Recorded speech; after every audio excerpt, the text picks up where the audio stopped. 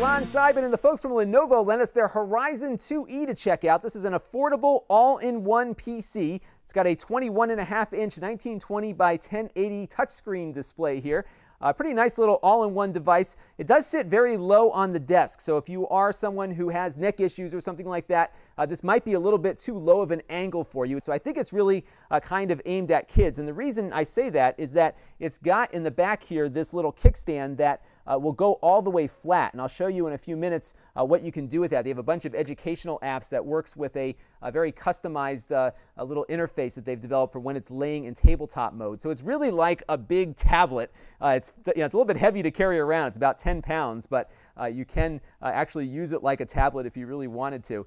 The touchscreen looks pretty good. It does have a little bit of a haze on it just due to the touchscreen thing. I've seen this on other low-end all-in-one PCs at this price point. So it's not bad. It's not distracting, but it's not going to be as crisp and clear as an IPS display you might see on an iMac or something more expensive. So just keep that in mind. It's got an Intel i3 processor built in, 4 gigabytes of RAM, and a 1 terabyte spinning hard disk. So because the thing does move, you want to be careful moving it around too much due to that spinning hard drive. So I would probably suggest that if you have kids and you want to move it into that tabletop mode, that you do it without the kid doing it, because you want to be very careful you don't really knock the drive around too much when you are moving things around here. It's got audio built in, everything else like you'd expect on an all-in-one. It sounds pretty good. It's about what you'd expect a PC at this price point to sound like. And you have a bunch of ports here on the side. You've got 3 USB 3.0 ports. You have a headphone microphone jack combined here, an SD card slot, HDMI, and what's really cool, this is what I think is actually the coolest feature about this PC, is that it basically has a built-in uninterruptible power supply. I just pulled the power cord out and it's still running. It's got a battery, so you can use the computer if your power goes out. And for kids especially, if they're working on the paper or something and they forgot to save it, you could lose power, and they have a lot of time, probably a couple of hours, maybe 2 or 3 hours, to get everything saved and shut down. So it's got kind of some notebook, tablet-y kind of features in that you can pull the cable on this and be able to keep working. Again, you're not going to get 6 or 8 hours of battery life like you'll get out of other low-end Windows 8 computers designed to run on batteries, but you've got a battery and it's in here and it's usable. I would suggest probably every couple of months, pulling the cable and letting it run that battery to get some cycles through as you go. So pretty cool. So we're going to take now a look at their Aura interface, which is the tabletop version, and then we'll come back and look at some basic use cases like Minecraft and a few other things. So let's check out that Aura tabletop interface. So to summon Aura, which is the tabletop interface, all you need to do is just kind of push the computer flat, and that will load it up. I'm just going to move the computer here up a little bit higher so you can see exactly what this does. So when it comes up, you've got kind of this little interface wheel here, and then I loaded some photos on here. There's a photo section, so you just have to turn the wheel to get your photos, and you can load photos into a specific directory on the computer, and then any photo that pops up in the directory will be accessible here. You can just drag one out and get it there. This reminds me a lot of the Microsoft Surface concept that we saw probably before the iPhone. There was this big demo that was making the rounds on the internet that everybody was really impressed with. I'm just going to put it down flat here for a second because you can use multiple hands at the same time to manipulate different pictures and do different things. You could have a couple of different kids playing around on here and getting those photos out. There's also an ability to do videos in a similar fashion, so you can go click here and just kind of pull this out here and start playing a video at the same time you're messing around with your photos too. So it's kind of a gee whiz thing, but there is some educational potential to it also. There's an app store. If the world needed another app store, there is one on here.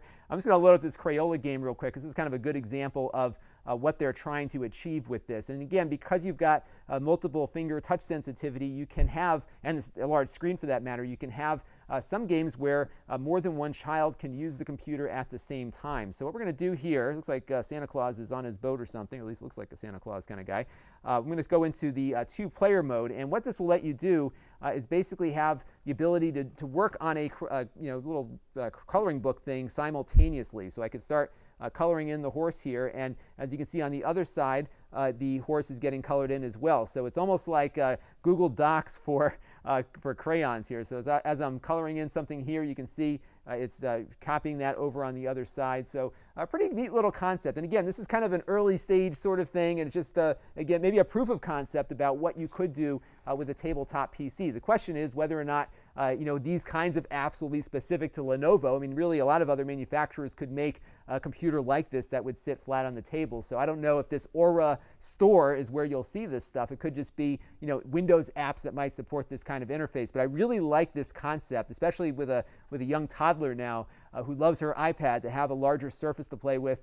For younger kids especially, this might be something pretty useful. So that's it's kind of a neat thing. I don't think it's a real buying point at this point, but it is a interesting concept in user interface. Now, to answer the question that I always get with these low-end PC reviews, yes, it does run Minecraft. It is running it pretty well. It's a little sluggish at times, but it is certainly playable and usable. So I think if you are looking for a spare PC or even a primary PC that runs Minecraft that you don't want to break the bank with, this will certainly accomplish that. All right, one more real-world test we'll do with Microsoft Word. I found this template that often chokes a lot of lower-end PCs. So we'll go in and just change a few things here and kind of type around a little bit. And it seems to be keeping up pretty nicely. So you'll see as I type, it will keep up. So that's not too bad. And that's, again, due to that i3 processor on board. So that is the Lenovo Horizon 2E. It's affordably priced around $750. You can probably find it for a little bit less online. It doesn't take up all that much room on your desk, but it does sit very low on the desk. So I think this is probably better suited for kids than adults, again, because there's really no way to get it up a little bit closer to eye level. I like to have my computers a little bit higher than this one sits on the desk. That Aura interface is interesting to me, but I don't think it's really all there yet. I mean, certainly there's some neat gee whiz concepts about doing multiple photo movements and that sort of thing, but from an app standpoint, the real question is, will there be enough development support behind this concept to see a lot of educational apps take advantage of that tabletop design? I think we'll see that if more manufacturers make these kind of PCs, but at that point we'll be seeing them more as Windows-specific apps than something that works within the Aura interface and App Store. So we'll see where that goes over time. But I do like the fact that you can pull the power plug and it's got the battery built in. And you know what? For $750, it's a nice all-in-one kind of PC. This is Lon.TV, and thanks for watching.